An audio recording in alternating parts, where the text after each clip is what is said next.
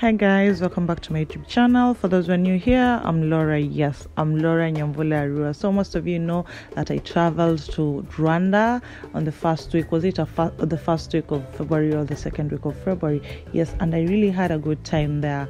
And today's video is about the budget, the transportation and the accommodation. So the mode of transport was road.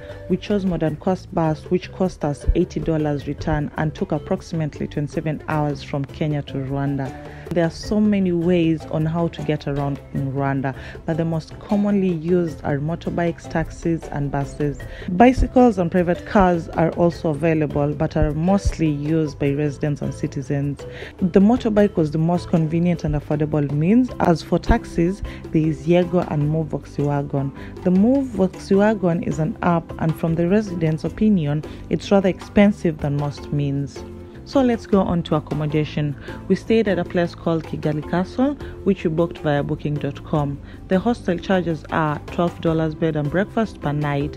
If you're interested in having lunch and supper inside the hostel, it will cost you $7 for both supper and breakfast. So basically, full board will cost you $19. The good thing about living in a hostel, aside from it being affordable, is that you get to meet diverse people from different backgrounds. So let's calculate for the accommodation plus transport. Full board $19, and if you are to stay for a week, it will be $133. Transportation from Kenya to Rwanda is $80. In total, it amounts to $213 per person, which is very much affordable.